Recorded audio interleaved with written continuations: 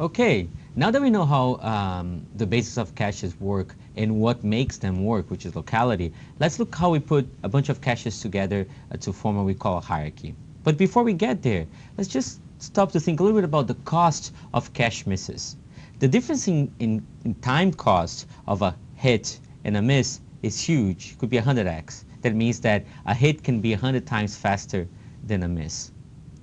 And just to make you see this in numbers, would you believe if I told you that a 99% hit is twice as good as a 97% hit in terms of time? And in this example here, let me show you. We say that a cache hit costs 1 cycle, and the penalty of taking a cache miss is 100 cycles. Okay, it means that the average access time for 97% hit rate is 1 cycle, which you always take the hit. You always take the hit time plus 3% of the time. You're going to pay 100 cycles, which is your penalty.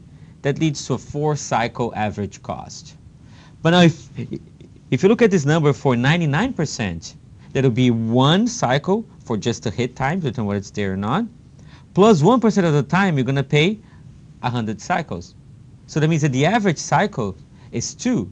There's a 2x difference in average access time when you go from 97% hit rate to 99% hit rate. That's why we often use miss rate more often than we use hit rate. Okay, so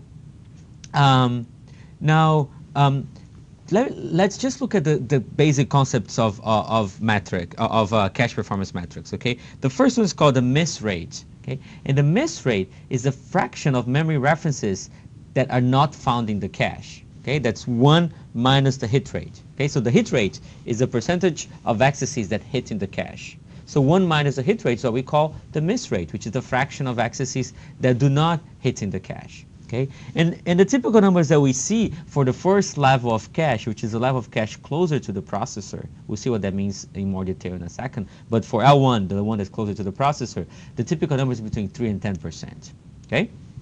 Now, the hit time is the time it takes to deliver a cache line the time it takes to deliver a cache line that's in the cache to the processor so it can consume the data. Okay, and that also includes the time to determine whether the line is in the cache or not. That's why in the previous example we included the hit time even when computing the overall miss penalty. Okay, so now the typical hit times for L1 is between 1 and 2 processor cycles. That means that the L1 cache is very, very fast. Okay.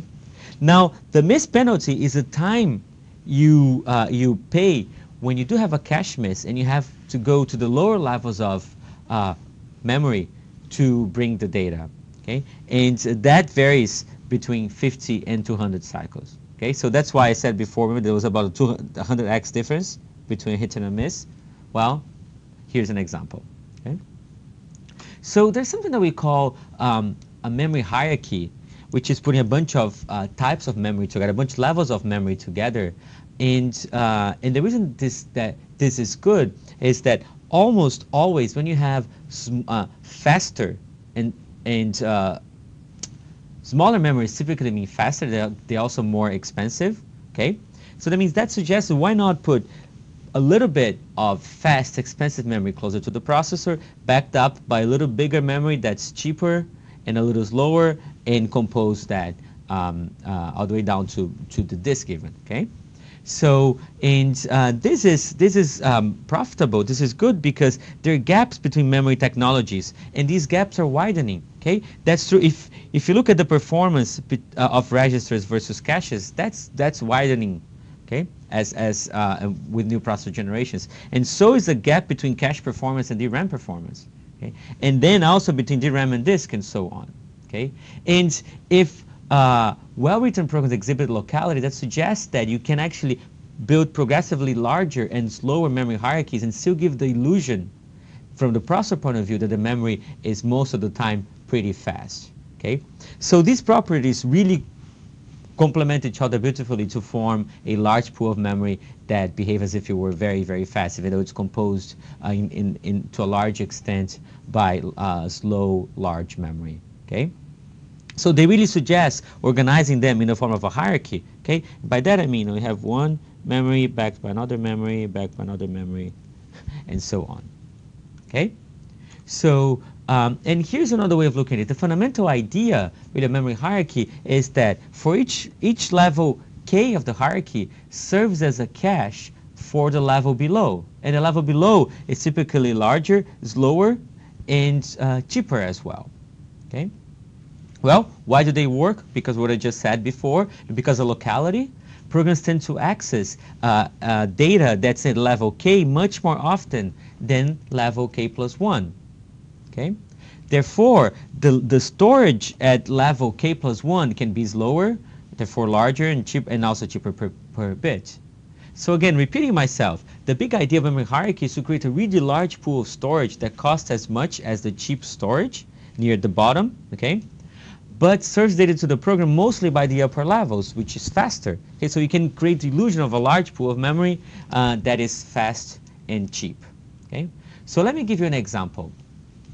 So here's an example of memory hierarchy. At the top of the hierarchy are registers, which, as we saw before, they're different than caches because software has to use them explicitly, whereas memory caches typically are used for all caches that you care to know about work automatically.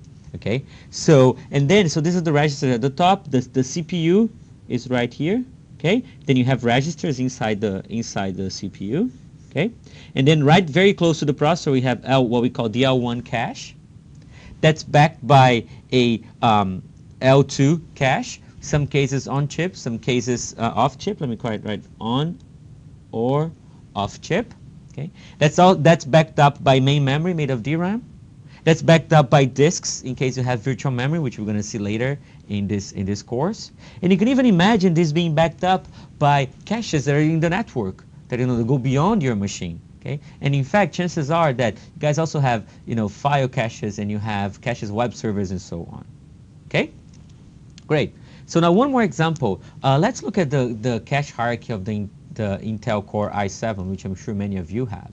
Okay, so the Core i7 has, for each core inside this multi-core processor, of course it has registers, but it has an L1 cache for data and an L1 cache for instructions, and it has a unified L1 cache per core.